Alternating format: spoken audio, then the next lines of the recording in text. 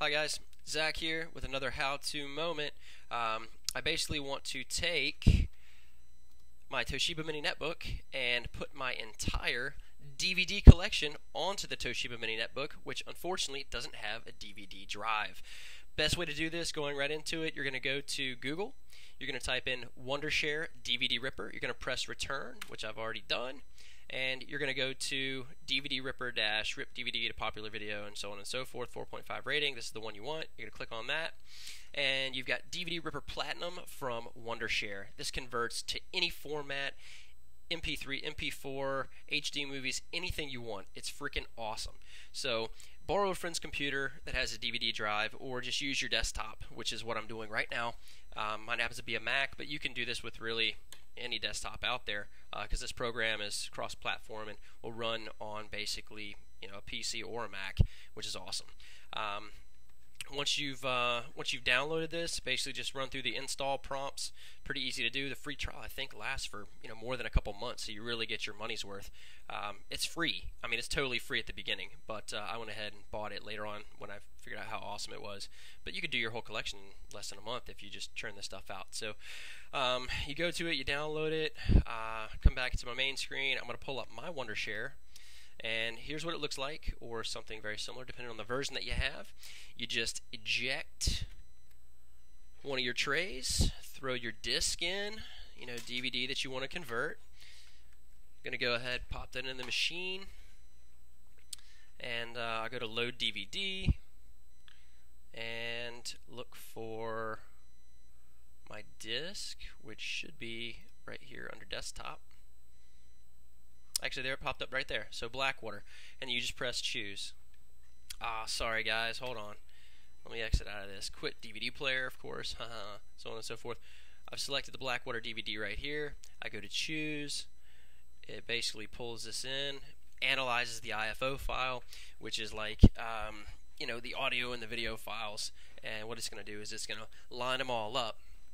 And all I have to do is, if I just want the main movie, I'm going to check off, all the bonus tracks and all that stuff that I don't want to convert, because basically I just want, the 45-minute video on this wakeboarding DVD that actually I produced, edited, and filmed myself.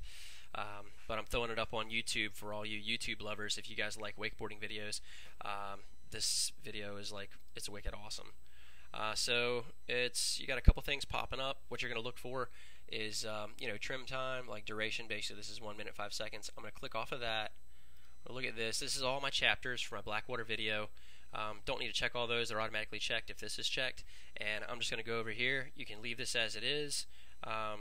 Output to user Apple desktop. You can browse for wherever you want it to be. I like to send my stuff to the desktop so that I know that it's done, which is pretty freaking awesome. So I'm going to go ahead. I'm going to select what I want to use this for.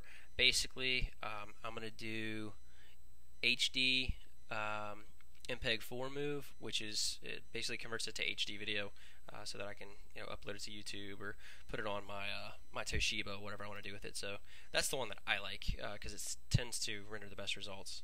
Go ahead and I go to Start Conversion. And this pops up, show them a little preview, so it's already converting, which is fantastic. I'll select this, actually pull it down, get it out of the way, minimize it, put this little guy over in the corner, and that's going to be converting.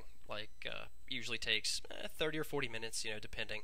But once that finishes converting, really all I have to do, if I want to take this from my desktop computer and put it onto my Toshiba, my Toshiba Mini Netbook here that doesn't have a DVD drive, I'll do one of two things. The easiest and quickest and best way to do it, I think, is to go ahead and just buy yourself a $5 4 gigabyte flash drive, and you can basically just plug your flash drive in, take the main file, dump it onto the flash drive, and take it over to your Toshiba, plug it in, and then just import it.